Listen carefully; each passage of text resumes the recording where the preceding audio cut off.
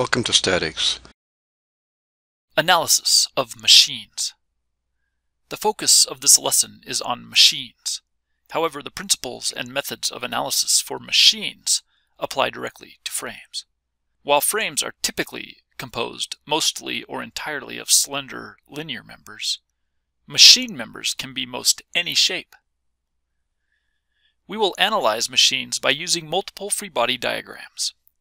A key strategy will be to identify two-force members, since this will reduce the overall number of unknowns in our problem. Then we will sketch free body diagrams of groups of members or individual multi-force members. For each diagram, we will consider which unknowns could be found by applying equilibrium equations, including summing moments at various points. We will transfer equal and opposite forces between connection points. Let's look at some strategies for analyzing machines. Here are some vice grips. I want to find the clamping force on the bolt and the reaction forces on pins A, B, C, and D. I first look for two-force members. We have one, member CD. The other three members are multi-force members. I am going to construct free body diagrams for each of them. Free body diagram 1 is the top member. Since CD is a two-force member, I show the reaction at D as a single force acting in the direction from C to D. The contact on the bolt is shown as a normal force pushing on the grip. The pin at A has X and Y direction reaction forces. Altogether, there is a single known applied force and 4 unknown forces. Free body diagram 2 is the bottom left member. The contact on the bolt is again shown as a normal force pushing on the grip. The two pins each have X and Y direction reaction forces. Note that I can choose the direction of AX and AY in free body diagram 1, but in free body diagram 2, I must show them as equal and opposite. Altogether, there are no known forces on this free body diagram, but 5 unknown forces. Free body diagram 3 is the bottom right member. The directions of all the unknown forces are dictated by the other 2 diagrams. There is 1 known applied force and 3 unknown forces. I will now look more closely at free body diagram 3. There is good reason to go here next. It has a known force applied and the fewest number of unknowns. I cannot get any unknown forces directly by summing forces, but if I sum moments at point B, I can find force CD directly. Once I solve for force CD, I can get BX and BY by summing forces to 0. So a good strategy is, when possible, start with a free body diagram that has at least 1 known force and the fewest unknowns. Next, I move to free body diagram 1. A good reason to go here next is that it has the fewest unknowns of the remaining members. If I started here and tried to take moments about point A, I would have 2 unknowns in my equation, the normal force and force CD. However, since I know force CD from analyzing free body diagram 3, summing moments at A will give me the normal force directly. Then I could get AX and AY by summing forces to 0. So, a good strategy is to carry over known pin reactions to the next free body diagram with the fewest unknowns. So, one overall strategy for solving for all our unknowns is to start with free body diagram 3, because I can solve for all the unknowns by summing moments at B, summing forces X, and summing forces Y. Then I move to free body diagram 1, and transfer the shared force FCD over from free body diagram 3. Then I can get the remaining unknowns by summing moments at A, summing forces in the X direction, and summing forces in the Y direction. Then we have all our unknowns, without even using free body diagram 2. Let's look for a minute at free body diagram 2. I could sum moments at point A, but there will be 3 unknowns in my equation. I could sum moments about point B, and there will again be 3 unknowns. However, there are ways to solve this problem by using free body diagram 3 and free body diagram 2 together.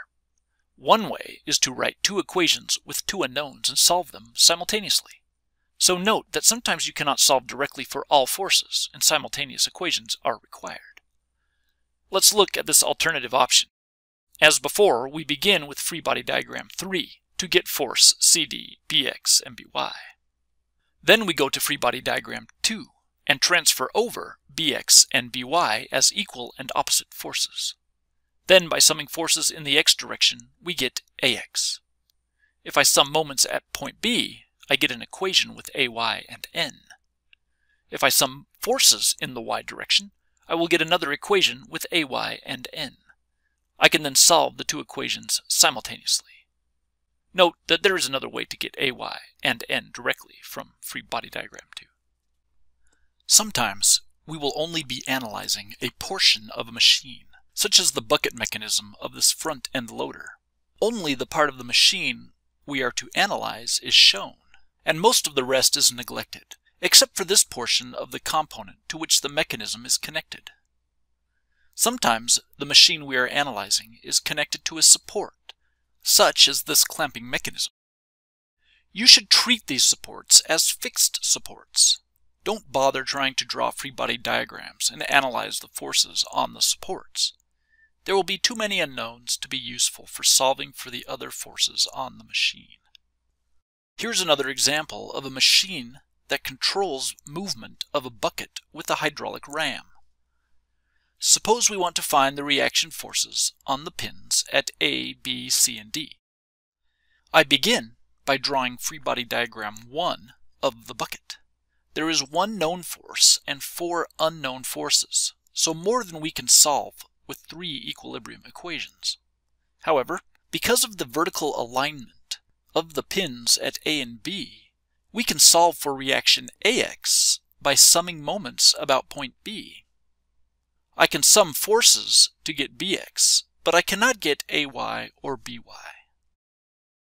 So, I will move on to free body diagram 2.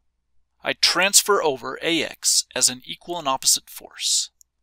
Then I can sum forces to 0 in the x direction to get force Fc in that 2-force member, sum moments to 0 about A to get the force dE in that 2-force member, and sum forces to 0 in the y direction to get force Ay.